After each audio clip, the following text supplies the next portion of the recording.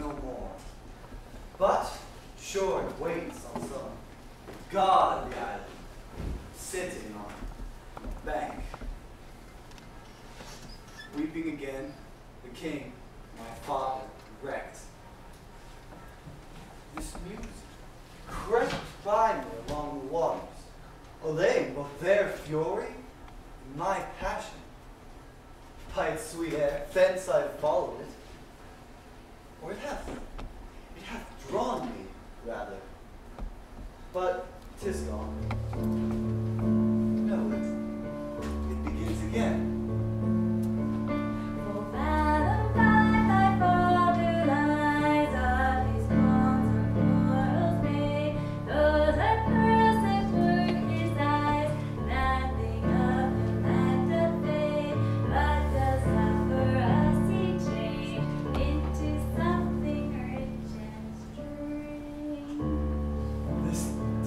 Remember my drowned father. This is no mortal business. No sound will hear of those. I hear it now above me. The fringed group of thine eyes advance. Say what thou seest yonder. What is it? A spirit? Lord, how it looks about. Believe me, sir, it carries a brave form, but 'tis a spirit. No witch. It eats and sleeps and hath such senses as we have. This gallant which thou seest was in the wreck. A goodly person, he hath lost his fellows and strays about to find them. I might call him a thing divine, for nothing natural I ever saw so noble. It goes forward, I see, as my soul prompts it. Ariel, set thee free for this.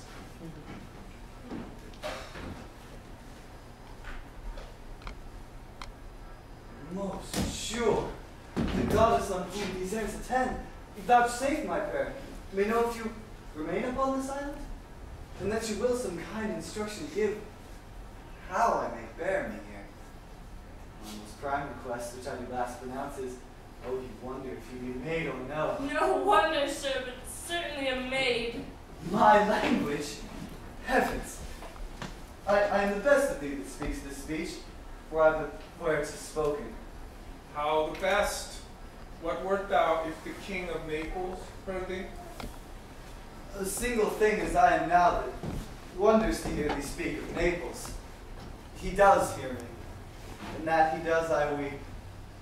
Myself and Naples, who with mine eyes, never since it had beheld the king, my father, wrecked. Alack for mercy! Yes, faith, and all his lords, the Duke of Milan and his brave son being twain. The Duke of Milan and his more braver daughter could control thee if thou were fit to do it. At the first glance, they have changed eyes. Delicate Ariel, I'll set thee free for this. A word, sir. I fear thou dost thyself some wrong. A word. Why my father speaks so ingently?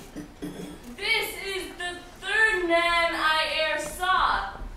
The first I e'er sighed for.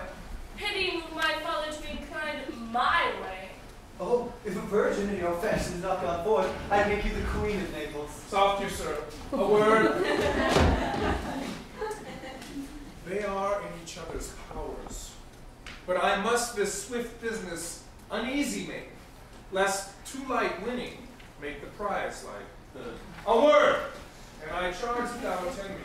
Thou dost here usurp a name thou owest not, and you have put yourself on this isle as a spy, to win it from me, the lord of it. No, as I am a man. There's nothing ill can dwell in such a temple. The ill spirit had so fair a house.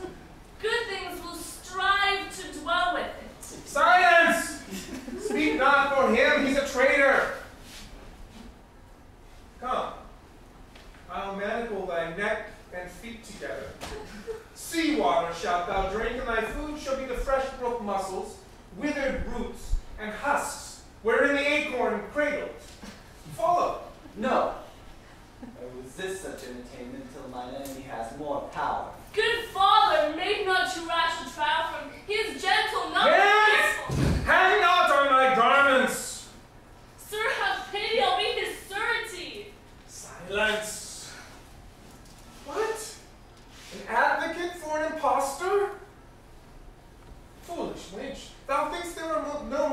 shapes as he, having seen but he, and Caliban. To the most of men, this is a Caliban, and they to him are angels. My affections then are most humble. I have no ambition of seeing a goodlier man. Come. Thy nerves are in their infancy again, and have no vigor in them. My spirits, as in a dream, are all bound up. My father's loss, the weakness which I feel, this man's threats whom I am subdued, are all alike to me. Might I but once a day through my window behold this maid, all corners else of the earth, let liberty make use of. Space enough have I in such a prison. Come. Be of comfort. My father's a better nature than he appears by speech. Speak not for him. Come.